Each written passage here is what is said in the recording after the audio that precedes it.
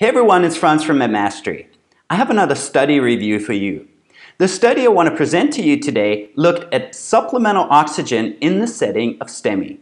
So check it out. The study's title is Air versus Oxygen in ST segment elevation myocardial infarction by Dion Stub et al. From Melbourne, Australia. It was published in Circulation in June 2015. These authors conducted a multi-center, randomized controlled trial that evaluated the effectiveness of supplemental oxygen in STEMI patients. And here's how it worked.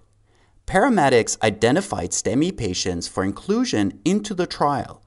Patients were included if they had ST elevation or a new left bundle branch block and an oxygen saturation of equal or greater than 94%. They were excluded if they were on oxygen therapy before randomization or if bronchospasm was judged to be present. They recruited a total of 638 patients to receive 8 liters per minute of oxygen by face mask or no supplemental oxygen, or in other words, room air. Oxygen was started in the ambulance, continued throughout the procedure in the cath lab, and terminated in the ward. 197 patients had to be excluded because of various reasons like pre-hospital protocol violations, patient refusal of consent, or because the physician in the hospital changed the diagnoses. So they ended up with a total of 441 STEMI patients who ultimately underwent coronary intervention, 218 of whom received supplemental oxygen and 223 did not. The study's primary outcome was infarction size as measured by cardiac enzymes, troponin I, and creatinine kinase. The secondary outcomes were infarction size as measured by cardiac MRI 6 months after randomization and in-hospital reinfarction. And here are the results.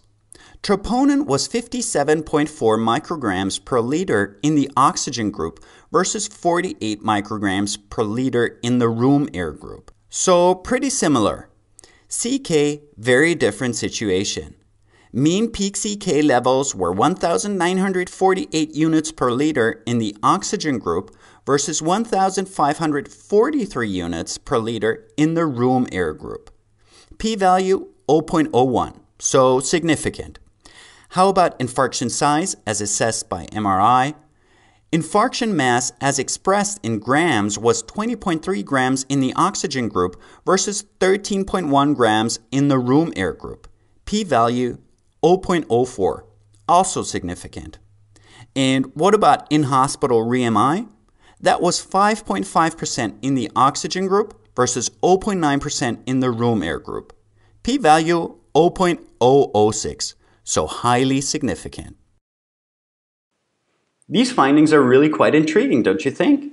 I mean, the study really suggests that what we've been doing all these years, giving oxygen to our STEMI patients, might not do them any good. In fact, we might even harm them doing it. So it would probably be a better idea to leave it all out entirely.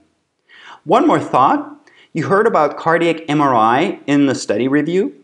In fact, if you want to learn more about cardiac MRI, you might want to check out our CMR or cardiac MRI course that we're offering through the Medmastery membership.